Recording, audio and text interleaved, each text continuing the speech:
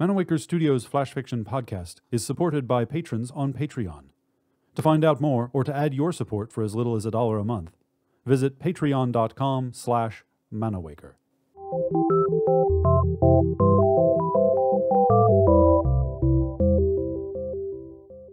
Welcome to Manawaker Studios Flash Fiction Podcast. I'm CB Drogi. This week, My Brand New Statue of Poseidon by G. Arthur Brown. "You can't park statues of Poseidon here," the lot attendant informed me. His accent was Brooklyn. His neck was stained with a blue ring. His gold ring was turning his finger green. I did not judge him, though that was my job. I was even wearing my black robe. I did, however, ignore the man as I opened the door and stepped out of my 25-foot statue of Poseidon.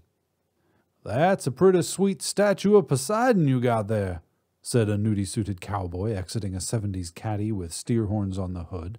"I bet you paid a pretty penny for it." "Hey," said the enraged attendant, mopping sweat from his brow, "I said you can't park your statue here." "I'm only going to be here for 5 minutes," I said to the attendant, not making eye contact.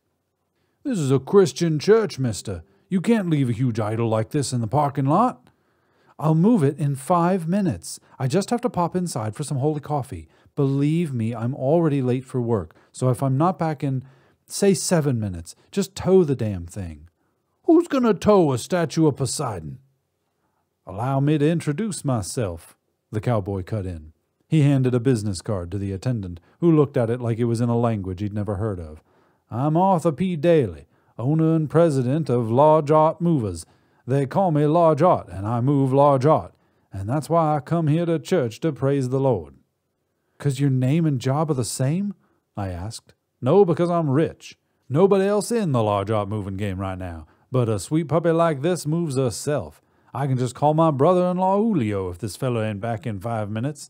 7 minutes, I insisted. There might be a line for coffee. It is Sunday morning, after all. The attendant threw the business card down, scratched his head, and spat what looked like grape jelly onto the ground by his feet.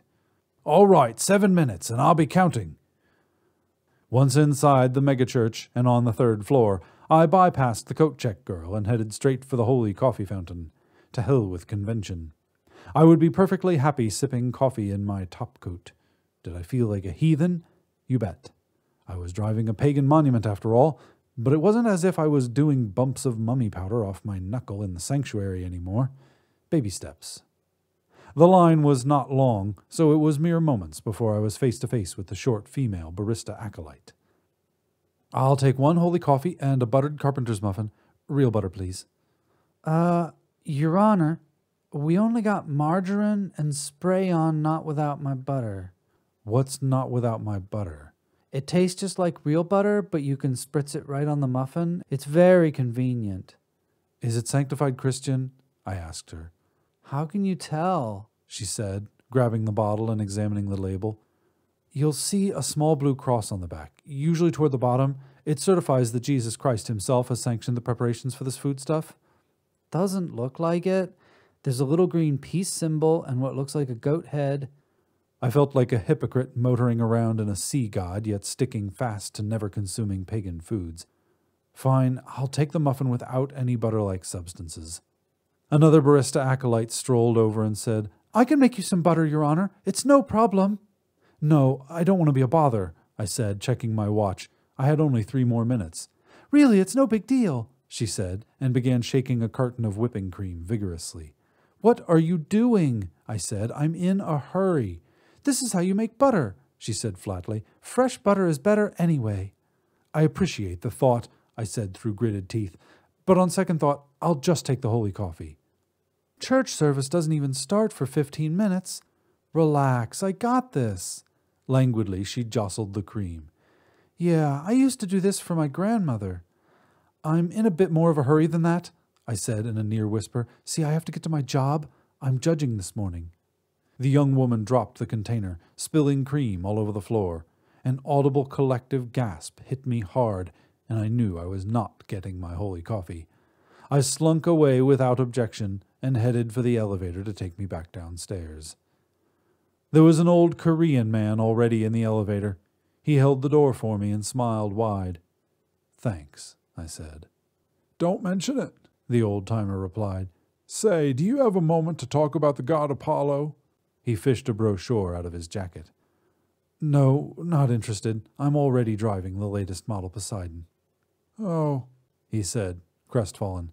He tucked the pamphlet back into his interior pocket. I tried to avoid making eye contact. He cleared his throat. I did not look over. He cleared it louder. I glanced at him. He held out his fist and offered, "Bump of mummy dust?" The day was not starting out the way I had planned.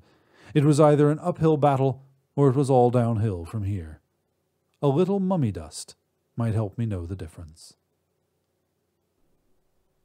This has been My Brand New Statue of Poseidon, written by G. Arthur Brown.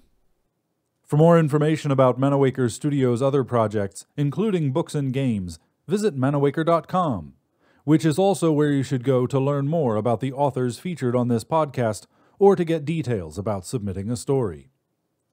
The Flash Fiction Podcast theme song is by Kevin MacLeod. Manawaker Studios' director of DICE is Ben Baston. I'm CB Droege. You can follow me on Twitter and Facebook at CBDroege. Thanks for listening.